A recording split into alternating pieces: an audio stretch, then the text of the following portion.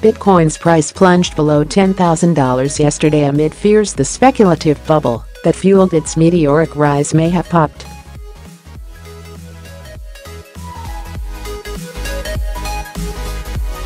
The online currency dropped as much as 19% in a fresh trading rout before recovering slightly.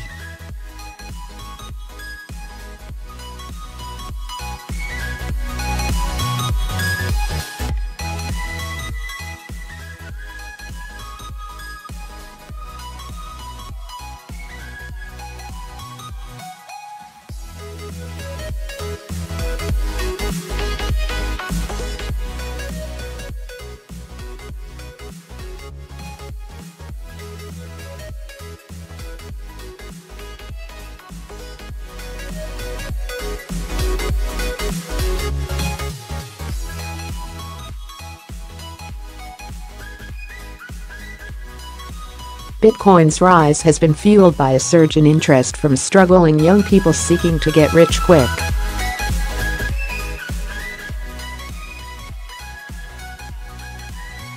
Last year it climbed as much as 1,900% before the tide turned. Experienced traders have warned repeatedly that this huge increase in value was unsustainable.